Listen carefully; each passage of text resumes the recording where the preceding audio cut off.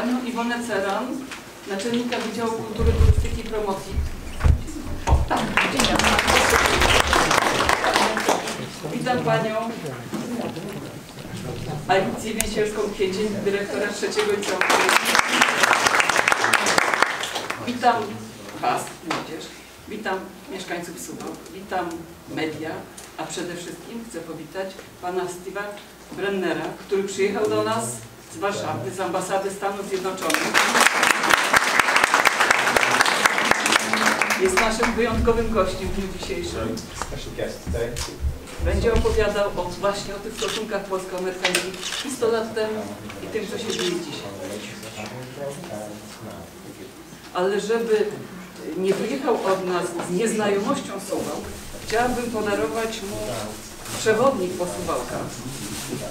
I pomimo tego, że pan Steve Bremner zna język polski i mówi po polsku, to przewodnik jest po angielsku. Oh, dziękuję bardzo. Wonderful. It's actually very hard to find English language material about cities in Poland outside of Warsaw, Gdańsk, or Krakow. So thank you, this is very helpful. I oddaję głos panu Steve'owi Bremnerowi. Dziękuję. Dziękuję bardzo. Dziękuję.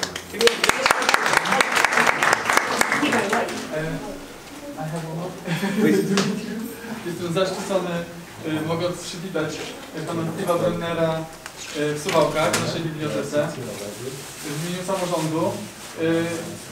Chciałbym też przywitać państwa, czyli uczniów przede wszystkim pierwszego liceum, klasy drugiej C i trzeciego liceum, klasy pierwszej B. Wiem, że jesteście klasą dwujęzyczną i dziś macie okazję spotkać dyplomatę. Być może jest to wasza ścieżka zawodowa, więc trochę o panu Steve'ie Bremnerze wam opowiem, bo pracuję w Departamencie Stanu od 2010 roku. Pracował m.in. w Kuwejcie, w Manili na Filipinach. Od sierpnia 2016 roku zajmuje się prawami człowieka w Ambasadzie Amerykańskiej w Warszawie. Mówi po polsku, ale też japońsku i arabsku. Polish is the hardest. Najtrudniejsze jest polski. Jak się dochodzi do takiej pozycji? Wcześniej pracował 10 lat w amerykańskiej firmie, w dużej firmie w Japonii i w rejonie Pacyfiku. I wie, jak ważny jest język i znajomość kultury kraju, do którego się przyjeżdża, na krócej albo na dłużej. I właśnie to język i kulturę amerykańską mogą państwo poznać tutaj w bibliotece, w naszej bibliotece. Bo nie mamy tutaj konsulatu, jak często są w dużych miastach, ale mamy Amerykę w swojej bibliotece. To jest nazwa programu, w którym uczestniczymy od 2012 roku jako jedno z 18 miast Polski. I mają państwo tutaj dostęp do książek po angielsku, które na dole, tam w smykałce, w tej małej pracowni udostępnia państwu pani Edyta Krzyżanowska. I oprócz książek są tam też gigantyczne bazy danych z dostępem do Library USA, czyli po prostu zdalnego dostępu do bibliotek amerykańskich. I warto z nich korzystać, żeby lepiej poznać kulturę Ameryki i jej język. Ambasada amerykańska też ma specjalny program dla państwa, który się nazywa Flex. Być może pan Steve Bremner powie parę słów, ale jest też strona internetowa, na której można się dowiedzieć, jak do Ameryki pojechać nawet na rok, jeszcze w czasie szkoły, bo jest to jedno z pól współpracy między Polską a Stanami Zjednoczonymi. I za tę współpracę, która według historyków ma 100 lat, chciałbym podziękować i życzyć nam kolejnych 100 co najmniej, jeszcze bardziej owocnych i zbliżających nasze kultury i w codziennym życiu i w bibliotece.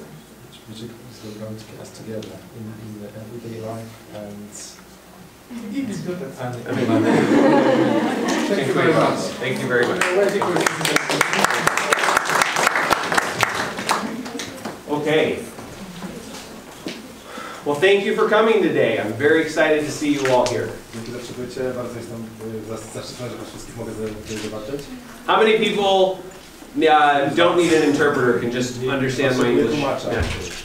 Okay, that's great, because I can't understand Polish that well. So, do we need a microphone? I'm really loud, but do you need a microphone? I'm fine. Oh, you're fine? Okay. Today, we've got a couple of things that we're going to do. I just want to talk about the steps through the agenda. Zrobimy kilka rzeczy, teraz je omówię. First, I have a short presentation about the history of Poland and the United States. Pokażę wam tylko prezentację na temat historii Polski i USA. It's very interesting. Bardzo interesująca. Second, we're going to connect to Warsaw. Później połączymy się z Warszawą. And you'll all be on the screen right here. They're going to see you. Ekranie, będzie mogli was zobaczyć na ekranie tutaj. And they're at the Polytechnic University in Warsaw. Politechnika Warszawska w Warszawie. The ambassador from the United States will be there. Ambasador amerykański. The deputy minister of culture will be there. Ministra kultury, czyli wiceminister kultury. And there will be the national hymns, the Polish national hymn, the American hymny, polski i amerykański. Marines carrying flags. Będą żołnierze amerykańscy niosący flagi. So it'll be very fun. We'll watch that. Będzie bardzo dużo zabawy. And then after that, I would love to answer any questions you have about travel to America, Polish-American relationships, etc. A po tym wszystkim będę z przyjemnością odpowiedzieć na wasze pytania na temat podróżowania do Stanów, na temat pracy czy studiowania w Stanach Zjednoczonych. And I have three things I have to ask your help for. I muszę was poprosić o trzy rzeczy. One is the presentation is all about our history together. I'm going to ask questions and I would love for you to answer them. Najpierw będę mówić na temat naszej historii i będę zadawał wam pytania i oczekiwał od was odpowiedzi. Number two, po drugie, during the presentation in Warsaw, they're going to go and show on the big screen in Warsaw. They'll have a huge screen. Po drugie, podczas prezentacji w Warszawie będziecie pokazywani na dużym ekranie. And they're going to call out every city. I będą wymawiać nazwy każdego miasta. And when they call the city, Gdańsk, Sopot, Szczecin, they'll flash the screen up and show the crowd there. I kiedy będą wymawiać właśnie imię miasta, Gdańsk, Szczecin i tak dalej, ekrany będą rozbłyskiwać, pokazywać tych właśnie ludzi z tych miast. So when they show Suwałki, kiedy pokażą Suwałki, we gotta wave our flags, American and Polish flags. Right? Yell really głośno, radośnie. Okay? Very, very loud and fun. Okay? That's number, is that 2 or 3? My second. Okay. And then number 3, we have a social media contest. Mamy taki konkurs mediów społecznościowych, wherein we want everybody wszyscy to come take a picture with the crazy American diplomat. Ze mną zdjęcie. You didn't say crazy American diplomat. Z szalonym amerykańskim dyplomatą. Speak a little Polish. No political correctness here. And then post hashtag it with this hashtag, and then hashtag Suwałki. Trzeba się to wysłać. So 2 hashtags. 2 hasze. This one. Ten. The 100 lat razem. Polski i USA. And hashtag Suwałki. Znowu hash i Suwałka. Using just an L, not a Bez polskich znaków L. It doesn't work on this. Nie L. And it's a contest. The embassy is going to count up the number of posts on Instagram from each city. I będą liczyli liczbę postów na Instagramie. And then the ambassador will record a message congratulating your city on winning. I w tym konkursie wygra ten, kto uzyska miasto wyśle najwięcej postów, więc ambasador później pogratuluje danemu miastu zwycięstwa. So I've spent yesterday and today around Suwałki. Także wczoraj i jeszcze dzisiaj spędziłem cały dzień w Suwałkach. And it's a wonderful place. To jest świetne miejsce. You should be very proud. Musimy być bardzo dumni. And show everybody how awesome Suwałki is. Pokazać wszystkim, jak to jest świetnie. So we'll do this after the presentation when we're cutting cake and everything. Po prezentacji będziemy rozdzielać tort. Okay, so let's talk about, we've got 15 minutes. Let's talk about Rozmawiajmy o tym, mamy 15 minut. about America. And so, here we go. 100 lat razem. Ludzie, historii, przeszłość. That's what I said. Najtrudniejsze. Arabski, japoński. So you can see here, this is what's happening in Warsaw right now. To się dzieje w Warszawie. And we're going to be connecting with all these cities. Łączy się z tymi wszystkimi miastami. But Suwałki is the best. Okay. Who can tell me To może i powiedzieć, who this gentleman is? kim jest ten pan. Tadeusz Kościuszko. Okay, who is Tadeusz Kościuszko? Kim on jest? Why is he important to America and Poland? Ważny dla Polski i dla Ameryki. Polish hero. He's a Polish hero, yeah. He's also an American hero. Yeah, he's an American hero. He joined the American Revolution along with Kazimierz Pulaski Razem z Kazimierzem Pułaskim dołączył do amerykańskich rewolucjonistów. and a total of 100 Poles. W sumie dołączyło do tej rewolucji 100 Polaków. They fought in the American Revolution Walczyli podczas amerykańskiej rewolucji. and helped win my country's freedom. Pomogli wygrać mojemu krajowi wolność. So thank you very much. Dziękuję bardzo. They're not the first connection for Poland and Nie America. są pierwszym łącznikiem pomiędzy Polską a Ameryką. Does anybody know the name of the first American settlement, the first English settlement in America? Ktoś zna, jak się nazywa pierwsze angielskie osadnictwo w Stanach Zjednoczonych? I have American candy for anybody who even guesses. Dam tu cukierki amerykańskie, że zgadnie. New York City? No, it wasn't. Nie. Anyone? Just guess. Zgadnijcie. Did someone say Boston? Boston? No. It's a good guess, but no. A little town called Jamestown. Jamestown in Virginia. Jamestown, Virginia is the first British settlement in the United States. Osadnictwo w Stanach Zjednoczonych. It wasn't American. Wtedy to nie była Ameryka. And they had Polish glass blowers. So Polish-American relations started at the very, very beginning of America.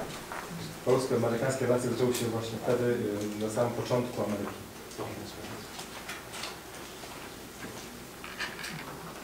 All right, Jan Paderewski, previous president of Poland, had a friend in the United States who was also president of the United States. Stanów Zjednoczonych, który wtedy również prezydentem Stanów. And he delivered a speech called the 14 Points. Does anybody know what president did this? Zatytułowano 14 punktów. He's got a roundabout in Warsaw named after him. Wiecie coś o tym? Anyone? Woodrow Wilson. Oh, there he goes. Woodrow Wilson.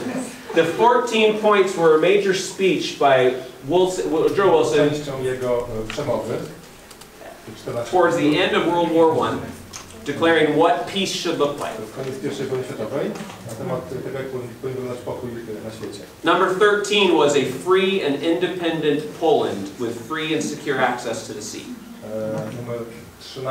Punkt 13 mówił o wolnej, niepodległej Polsce z wolnym dostępem do morza. I bezpiecznym. And does anybody know what country was the first country to recognize Poland as an independent country after World War I? Jaki był pierwszy kraj na świecie, który po I wojnie światowej uznał polską niepodległość za niepodległy kraj? United States! USA. I'm not sure if somebody said it. Here's another one. The United States was the first country to recognize Poland. So we have a very long, deep history. And Poland has returned that friendship. In 1926, on the 150th anniversary of the United States independence, Poland presented U.S. President Calvin Coolidge with a book of 5,500,000 signatures. Prezydentowi Coolidge'owi 111 tomów podpisów polskich obywateli, of Poles who were congratulating America on its independence. Którzy gratulowali Ameryce niepodległości. That was 25% of the population of Poland. To stanowiło 25% całej ludności Polski. So it was a wonderful gesture. Bardzo cudowny gest. Okay. Who's this guy? Okay, somebody said that right here. Anybody know who this is? Ktoś wie, kim on jest? 31st President of the United States, Pierwszy prezydent Stanów Zjednoczonych. and a very close friend of Poland. His name was Herbert Hoover. Bardzo bliski przyjaciel Polski. Herbert Hoover was, Herbert Hoover. he came to Poland before and after World War I and World War II. I po I wojnie światowej i II wojnie światowej. And organized a assistance package worth $200 million at the time. Zorganizował wsparcie dla Polski w wysokości $100 million. After each war. $100 milionów po każdej z wojny. Worth about $2 billion in today. A w sumie $2 miliardy. He and Paderewski, they met in the United States when they were both students at Stanford University. Spotkali się w Stanford, kiedy obaj byli studentami. And started a relationship that lasted through that time. Przyjaźń, która do tej pory trwała. Okay. Has anybody heard of Miriam Cooper? Ktoś słyszał o Miriamie Cooper? Probably not. Miriam Cooper. Or Cedric Fauntleroy? Albo Cedricu Fauntleroy. So this is a wonder. How much time do we got? This is an amazing story. Miriam Cooper, this man here, his great-great-grandfather was Kazimierz Puławski's chief of staff during the American Revolution. To był Kazimierz Puławski, który brał udział, który był generałem podczas rewolucji amerykańskiej. Does anybody know the battle of the American Revolution that Puławski died in? Ktoś znalazł bitwę, w której zmarł Kazimierz Puławski w Ameryce? Savannah! Woo! That was great. Oh. That's worth 2. No Americans know that. That's really good. So Kazimierz Puławski led the infantry forces in the Battle of Savannah, przewodził wtedy armii amerykańskiej. Charging the British position, he was mortally wounded. Podczas natarcia na pozycję brytyjskie był śmiertelnie ranny. And he bled to death on the field of battle. Padł się na śmierć na polu bitwy. And while he died, he was held by this man's great-great-grandfather, his chief of staff, Cooper. Kiedy umierał, był w ramionach ojca, pradziadka Coopera. And this man, Miriam Cooper, grew up hearing stories about Poland and Polish independence and the need to fight for Poland. Cooper dorastał słysząc historię o Polsce, polskiej niepodległości. Because his family legend was that as his grandfather held Puławski, as Puławski died, his grandfather promised that like he died for his country's independence, his family would help win Polish independence. Dlatego, że kiedy jego dziadek, jego przodek trzymał Kazimierza Puławskiego umierającego w ramionach, obiecał, że tak jak Puławski pomógł jego krajowi w uzyskaniu niepodległości, tak on później pomoże w uzyskaniu niepodległości przez Polskę. And at the end of World War I, he and 6 other American volunteers joined the Polish Air Force, brand new Air Force, and fought in the Battle of Warsaw and several battles in that area. Podczas II wojny światowej on wraz z 6 Amerykanami brał udział w bitwie warszawskiej, czy w powstaniu warszawskim i w innych jeszcze bitwach w powstaniu polskim. We'll go ahead to the next one because we're running out of time. In the 1950s and 60s, w latach 50. i 60. the United States public was very interested in the freedom of Polish independence away from Soviet domination. Było bardzo zainteresowane polską niezależnością od dominacji sowieckiej. Next one. Including presidential visits starting with Richard Nixon in 1972, Gerald Ford in 1975, and Jimmy Carter in 1977. Włączając to prezydenckie wizyty. And of course, under here is Ronald Reagan, who famously said, "Tear down that wall," and was a major supporter of the Solidarity movement and Polish independence.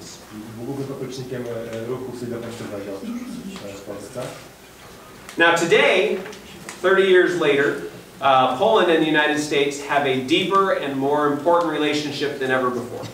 Teraz, 30 lat później, Polska i Stany Zjednoczone mają najlepsze relacje od lat. Poland joined NATO in '99. Was on the summer work and travel program from Romania. I mój ratownik był z Rumunii, właśnie przyjechał przywóz tego programu. And then after the work period where you're making money, then you get to travel all over the US as much as you like. I podczas tego właśnie programu, kiedy będziecie w Stanach Zjednoczonych, będziecie mogli zarobić pieniądze i podróżować po całym kraju. I think we have 4,000 Polish participants every year. Wydaje się, że mamy około 4,000 polskich uczestników każdego roku. That's a very big program, and I encourage you to learn more about it. Next one. And then, of course, we're here today at the America at Your Library here in Suwałki, and I encourage you to look at the resources here and talk to our librarian. Także jesteśmy właśnie tutaj, zachęcam Was do tego, żeby zapoznać się z tymi materiałami i zapytać o jakieś dowolne informacje waszej bibliotekarki. And then you can also check out our social media pages, our Facebook, Twitter, Instagram, and our website, of course, to learn more about what we're doing here in Poland. And you don't have to go to America to interact with America. We are here as well. Możecie również zaczynać nasze media społecznościowe. Nie musicie koniecznie jechać do Ameryki, żeby mieć jakiś kontakt z Ameryką. Okay, so that's the end of the formal presentation. Now we're just waiting for this. Looks like we're starting. Tej formalnej prezentacji, części formalnej prezentacji, czekamy teraz na Warszawę.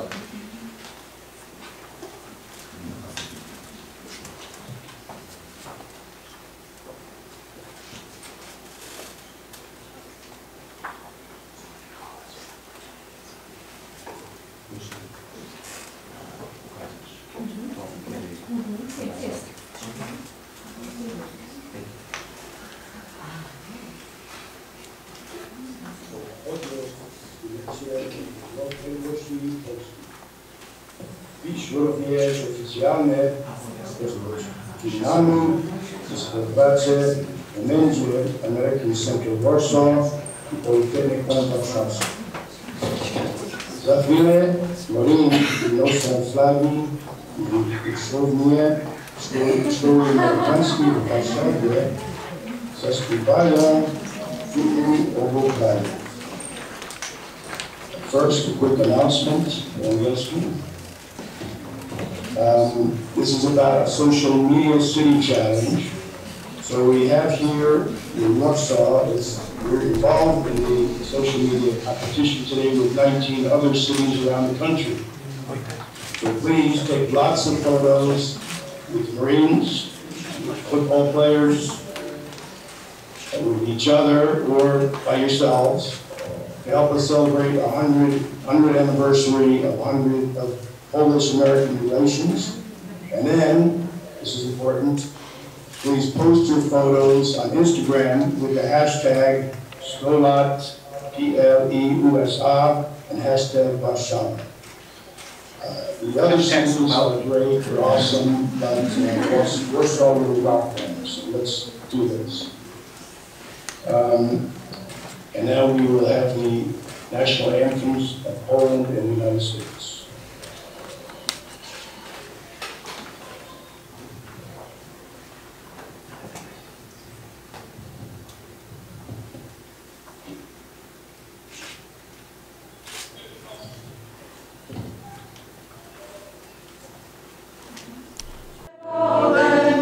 Złączył się z narodem. Heaven's rolling like stars.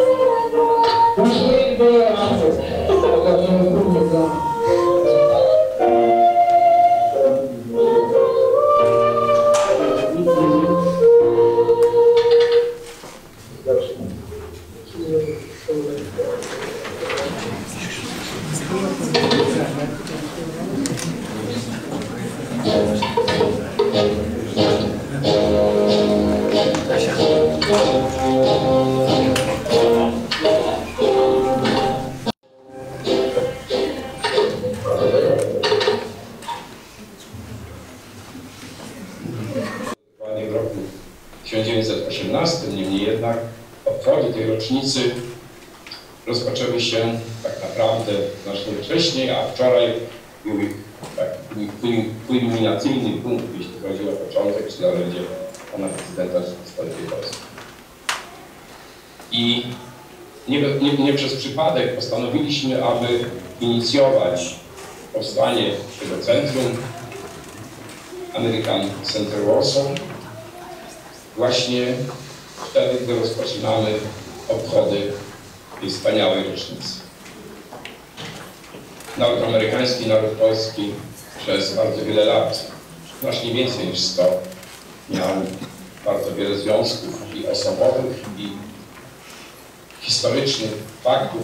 Nie będę o nich przypominał, bowiem myślę, że większość z nas o tym wie. Natomiast chcę kilka słów powiedzieć o tworzonym centrum i o naszych nadziejach związanych z tym centrum. Agencja warszawska jest jednym z czołowych polskich uniwersytetów.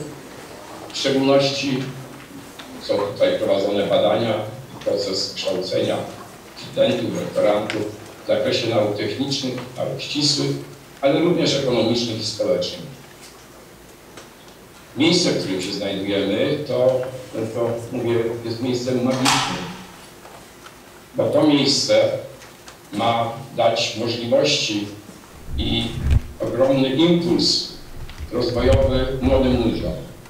Centrum Zarządzania Innowacjami i Transferem Technologii jest to miejsce, w którym spotyka się rocznie kilka tysięcy młodych ludzi, studentów, doktorantów i mogą tutaj kreować pomysły, mogą prowadzić projekty, mogą nawzajem w rozmowach, również pracując w kołach naukowych, które tu mają swoje miejsca, wykazywać swoją innowacyjność, swoją kreatywność, a polski naród z różnych powodów, również z tego, iż był rozdarty przez setki lat przez zaborców, najeżdżany wielokrotnie, genetycznie wyrobił sobie, podobnie jak naród amerykański, zdolność do przystosowywania się i zdolność do tego, aby znajdować wiele sposobów, jeśli w trudnych sytuacjach dawać sobie radę. I myślę, jestem głęboko przekonany, że to tworzone centrum i ta dzisiejsza uroczystość będzie bardzo ważnym krokiem do tego, aby połączyć te nasze wysiłki z tym, co robi zarówno sekcja pana dyrektora, jak i Ambasada Stanów Zjednoczonych w Polsce, aby te wysiłki nasze wszystkie wspólne spowodowały, iż najlepsze wzorce rozwoju najsilniejszej gospodarki na świecie, jak jest gospodarka amerykańska, a jednocześnie ogromna kreatywność i mnóstwo zdolnych młodych ludzi, którzy tutaj w tym miejscu w Politechnice Warszawskiej studiują, mogli się spotkać, zderzyć. Jestem przekonany, że z tego zderzenia, z tego spotkania będą wspaniałe owoce. Życzę tego wszystkim Państwu, którzy dzisiaj przyszliście z pobudek serca, aby uczestniczyć w tej uroczystości. Życzę tego wszystkim, którzy chcieliby, aby ta współpraca i przyjaźń wieloletnia, nie tylko stuletnia, jak powiedziałem, chociaż te 100 lat to pewien symbol, aby to dopadło nam głęboko i w serca i umysły, a w najbliższych latach, abyśmy mieli z tego wspaniałe owoce. Polska potrzebuje współpracy z silnymi partnerami gospodarczymi. A Polska to przecież młodzi ludzie, którzy za kilka lat będą tworzyli tę naszą rzeczywistość i społeczną, i gospodarczą. I myślę, że wzajemna wymiana poglądów, wzajemne wzorce i takie centrum będzie bardzo zupełnie wspaniale służyło. Panie ambasadorze, bardzo dziękuję Panu, a na Pana ręce składam podziękowania całemu rządowi Stanów Zjednoczonych za to, iż doceniło Politechnikę Warszawską. To dla nas bardzo wysoka ocena, jest to centrum właśnie tu jest otwierane w Warszawie. I że zapewne będzie promieniowało nie tylko na Warszawę, ale na całą Polskę. I bardzo dziękuję za to, że Państwo przybyliście tutaj dzisiaj, aby z nami razem uczcić ten dzień, ten moment, popatrzeć sobie w oczy i powiedzieć, wiele fajnych spraw razem tu zrobimy. Życzmy sobie wszyscy tego z całego serca. Dziękuję bardzo.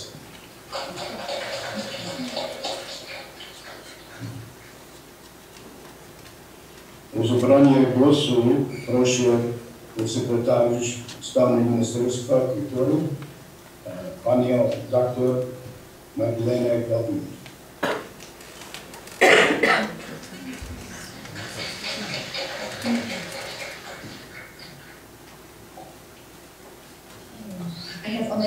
minutes I was warned. So, Mr. Ambassador, Dean of Technical University in Warsaw, Mr. Director, I'm great honored to be here as the Vice Minister of Culture and National Heritage at the celebration of the double anniversary that marks 100 years of the rebirth of the Polish Republic and 100 years of the mutual relationship between Poland and the USA. The beginning of Polish independence in the 20th century is connected with a historical speech delivered to the American Congress by President Thomas Woodrow Wilson. In the 13th point of the speech referred to the need of re-establishment of an independent Polish state.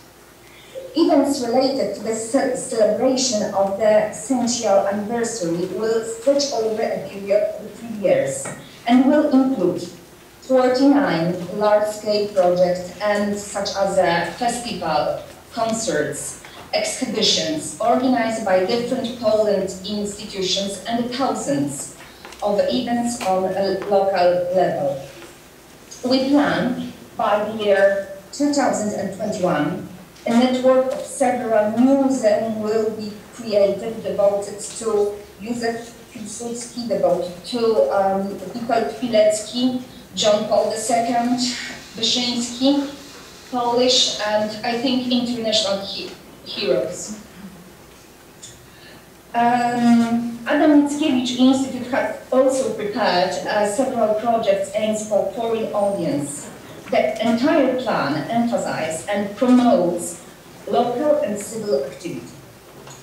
And as I start with my speech with President Wilson, I would like to add, especially for American guests, some information that the original true inhabitants of Warsaw used to call in the roundabout of Żoliborz district in Warsaw as the Wilson roundabout.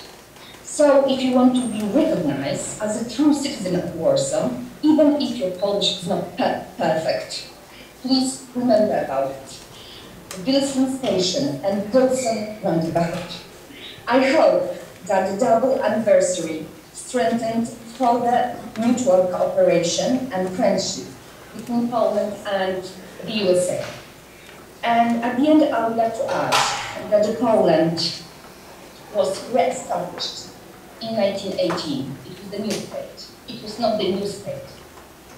And before the Second Republic was the First Republic. And I think that Poland and the United States have the same point of reference. Political definition of nation is the first, and the second one, special attachment to the notion of freedom. Thank you very much.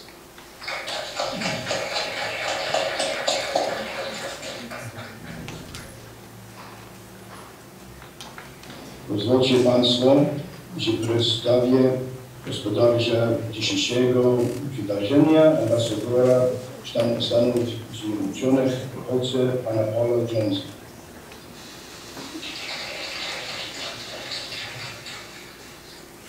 Dzień dobry Państwu, Panie Rektorze, Pani Minister, Pani Senator, drodzy goście. Bardzo się cieszę, że jesteście dziś Państwo z nami. Jesteśmy razem, Polska i Stany Zjednoczone, już 100 lat. Ameryka wspierała odrodzenie Polski 100 lat temu. Wspieramy Polskę już, wspieramy Polskę również dziś. To dla nas powód do dumy. Right now, in 20 places across Poland, American diplomats are participating in events simultaneously at our American corners, America at your libraries, and locations hosted by our local partners. They're in every województwo in Poland, and we welcome them all today by video conference. We'll speak with them in just a moment. I'd like to especially thank our Polish guests gathered at these locations, our local Polish host partners, the host institutions for our American Corners and America at Your Libraries, our coordinators of the same, and our diplomats who have all come together to kick off many months of special programs, conversations, and connections. Today, we inaugurate a time of reflection and renewal. We think back on our extraordinary intertwined history that has tied our peoples together in friendship. And we think forward to how we can collaborate even more closely to face today's and future challenges. 100 years ago, the United States committed itself to the rebirth of an independent, sovereign, and free Poland. President Wilson officially declared U.S. support for a free and independent Poland in January 1918, after previewing his own personal commitment a year earlier. The United States became the first country to recognize Poland in January 1919. Now, while President Wilson's commitment was historic in its impact, it wasn't so surprising. Poles like Kosciuszko and Pulaski and 100 others had fought for American independence, and Poles had become part of the fabric of American society from early settlers through subsequent Polish migration. Following President Wilson's diplomatic commitment, more American support flowed.